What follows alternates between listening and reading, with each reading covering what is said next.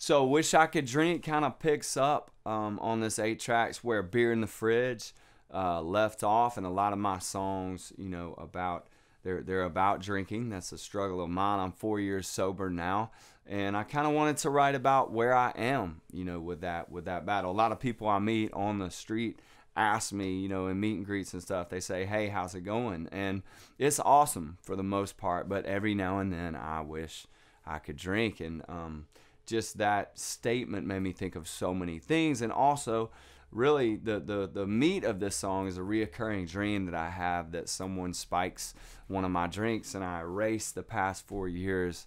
You know, I've struggled to not drink. And so just really honest with this song. I wanted to just, it helped me to write it. And whenever that happens, usually it seems like maybe that helps someone out there. So had to include this song, Wish I Could Drink.